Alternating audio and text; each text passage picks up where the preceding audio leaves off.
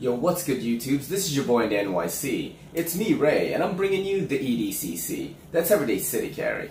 And today, we got the Steelwill Knives Cutjack Mini. I don't call it the Mini Cutjack. That sounds like a car.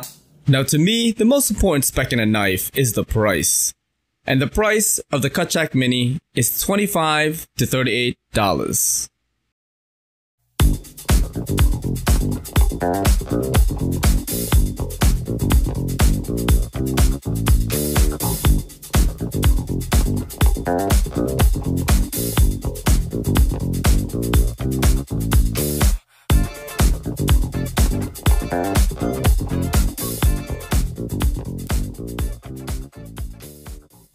What's dope about it?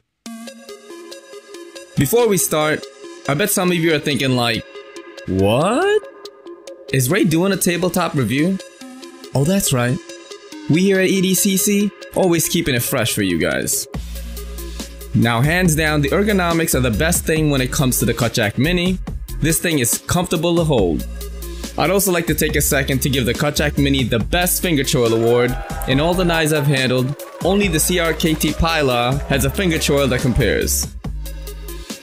For a knife running on bronze washers, this little guy is pretty damn smooth. Now the price for the Cutjack Mini on Amazon right now is as low as 25 bucks.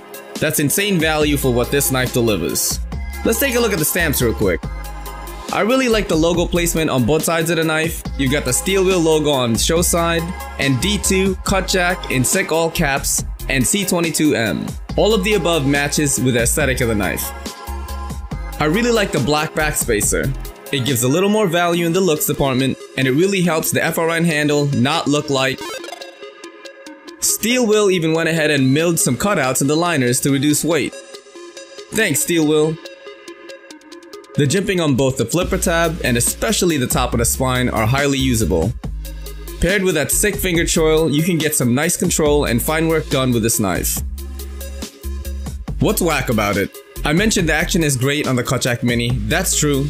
However, you can definitely feel this thing is on bronze washers. I'm not an expert in smooth, except in daily life.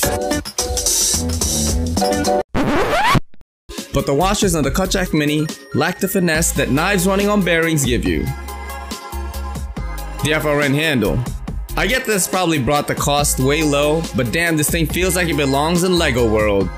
I do like the pattern on it, the texture gives great grip. The back spacer is what saves these handle scales like I mentioned before. I'm just not a fan of the Lego-esque FRN, man. And of course, you can't have an EDCC review without a complaint about the pocket clip.